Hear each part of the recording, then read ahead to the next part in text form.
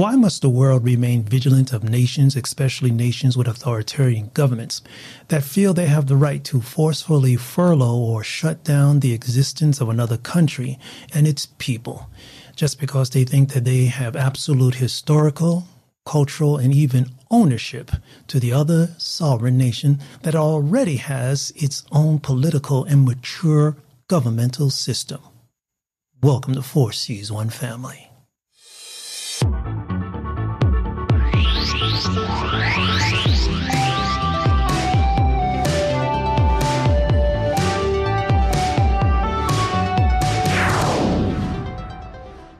People of the world indeed share some common ancestry.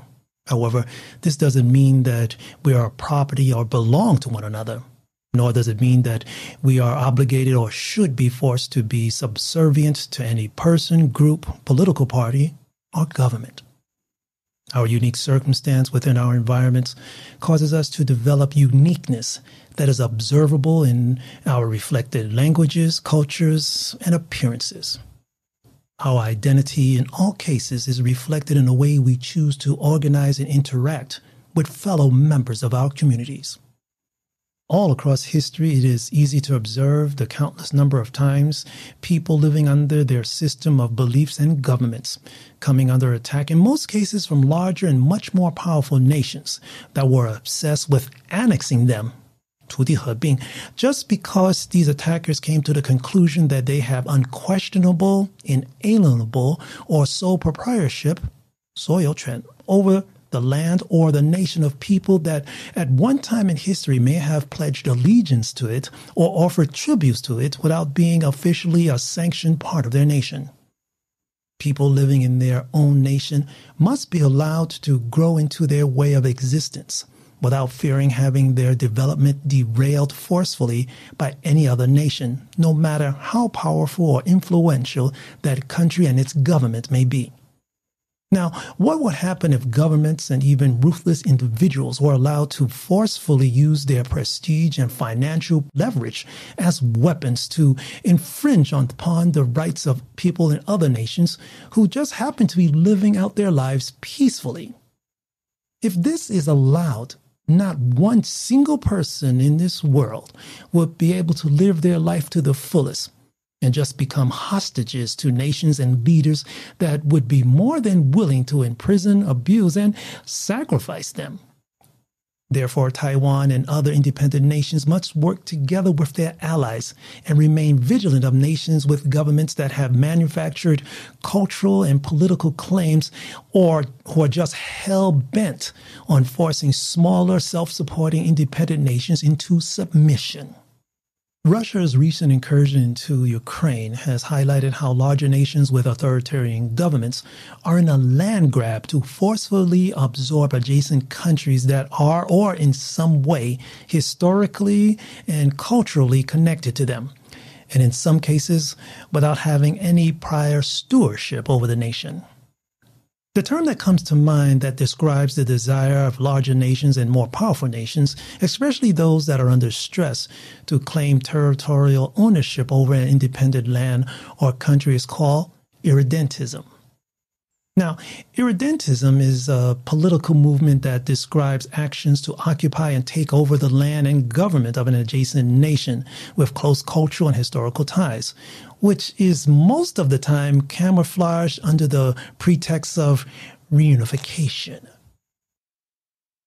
Irredentism carries an element of imperialism and is nearly always rooted in the concept of cultural, historical, or even linguistical commonalities and physical boundaries. However, we don't have to look too far back in history to find out how many authoritarian nations attempted to directly or subversively take over the lands of their adjacent nations that had, well, cultural and historical ties to them under the pretense of choice. Irredentism hypes the land claims that one nation has manufactured related to any past cultural, historical, or ownership of the land in question, and even governorship over its people. And this is the situation Taiwan finds itself in today. The current government of China has never had ownership of Taiwan.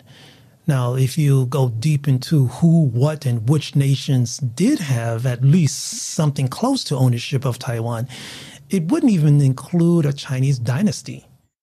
Even during its peak, the Mongolian conquerors conquered lands from Vienna in the west to Korea in the east and didn't even incorporate Taiwan into its sphere of influence.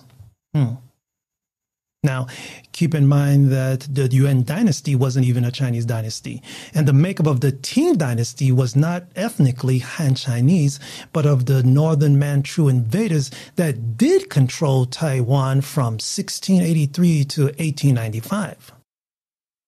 Now, if any nation is said to have at least some form of ownership over Taiwan, that would be Japan until it surrendered its sovereignty over Taiwan in 1952 and after signing the San Francisco Peace Treaty, which officially ended World War II. Taiwan's hegemonic neighbor, China, is hell-bent on toppling Taiwan at all levels, and the world must not remain blind to this revanchism. The leadership of the neighbors to the west have made it their manifest destiny to proclaim that Taiwan is an inseparable part of their nation when it has never been a part of their nation under their governance or control. Now, Chinese dynasties and emperors may have been given tributes from people in Taiwan to warn off being subjugated to attacks, but this is far from being owned by an emperor of China or wanting to be a victim of a takeover or involuntary occupation. It would just take one miscalculation from an air incursion to create an excuse for China to flip the switch for a cascading invasion of Taiwan. Now, obviously, the government to the West is looking for an opportunity to display a hostile attribution bias, which is when one subject manufactures behaviors or circumstances that creates a situation that can be interpreted as aggression and could be used as a reason to escalate their aggression or attack of, in this case, Taiwan. What would happen if Russia now claimed or tried to reclaim Alaska from the United States? Remember that the continents of the world were connected at one time. So the truth is we all belong to one entity. That entity is called humanity. If you found what we have to offer of any value, please click on the subscribe and bell buttons below to keep up to date with our current episodes. And if you're listening to our podcast, please subscribe and help us spread the word that we have a lot more in common than we think. We're very interested to hear what you have to say. For 4C's One Family, I'm James Thomas in Taipei, Taiwan. And remember to stay strong, safe, and healthy wherever you are in the world.